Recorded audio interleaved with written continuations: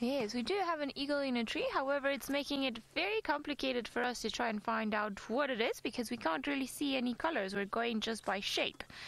So I would say something like a tawny eagle, but I am hoping that it's going to fly into an area where we can see it slightly better than what we are looking at it now. Now, we had to leave the hyena den, unfortunately, because the adults just came around. They pretty much did a loop around the den, or the different entrances of the den, and then they carried on and they left. So we don't really want to be around if the adults left. So 2 of them walked past and carried on going. I thought perhaps they were going to go for a drink at Galago Pan, but we went down there and they still weren't there.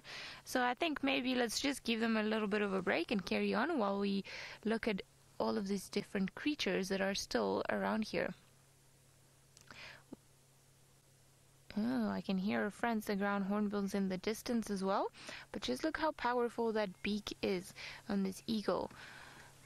It's got to be very sharp and potent to be able to rip to pieces anything that they get and to be able to feed on it successfully. Now I'm going to try to get slightly closer, see if perhaps it doesn't fly away so we can put an end to this mystery and see what it is that we are looking at.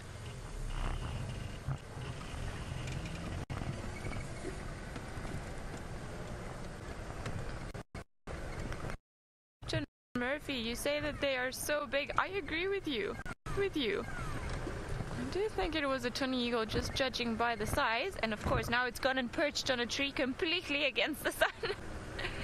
So if we couldn't see it earlier, I don't think we're going to be able to see it now.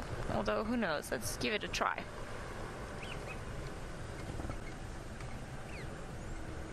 Maybe now we'll be able to have a look with the binoculars and the camera, seeing that the sun is to our side. Funny looking head. So yes, this is a tawny eagle looking at us from all the way over there, enjoying, well, it was looking at us, now not so much, probably just enjoying the warmth of the sun. Like we said, it's been a cold morning, but everything has been out and about. Oh, I see a vulture as well in the distance, so I wonder if perhaps there's anything around here. I know there was a mention of things around this area. And normally when we start seeing tawny eagles and vultures and battaliers, it could be an indication that perhaps there's a kill somewhere around this area.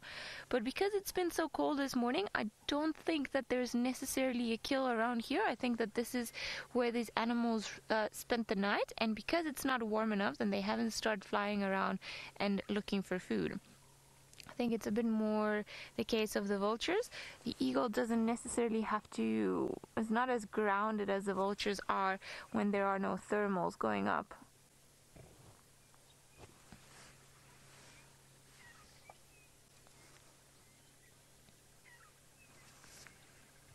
Julia, you're wondering what tawny eagle is most likely to hunt in this area. Well, anything from little rodents to small birds to even small mammals. Tawny eagles are known to be powerful enough to be able to come down and steal the young ones for duiker, steenbok, and even impala. I've seen tawny eagles flying away with the tiny little impala lamb just a few moments after it was born once in the Kruger National Park. But also, if there is a kill, you'll see that the tawny eagles come down, the battalier eagles come into the area, and so do the different species of vulture.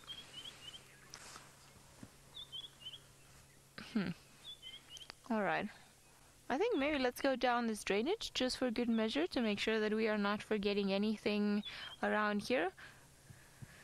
Just to make triple sure that they all spent the night here. I do remember that vulture, so I think there's not much. Seems like Taylor is still hanging around with Thandi, and it seems it's been a very, very exciting sighting. So go back to them and see what Thandi is doing now.